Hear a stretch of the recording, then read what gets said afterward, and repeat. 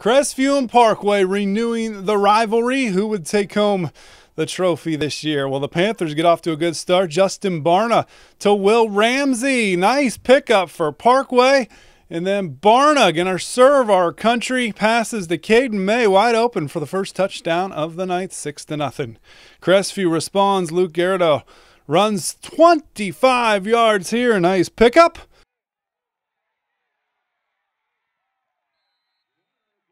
Then it's Drew Klein passing it to Wade Sheets, just like he distributes on the basketball floor. First down.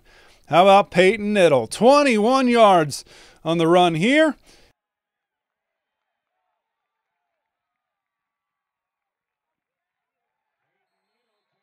And that sets up a Niddle touchdown. Extra point gives the Knights a 7-6 lead, and Crestview keeps the trophy as they win at 40-28.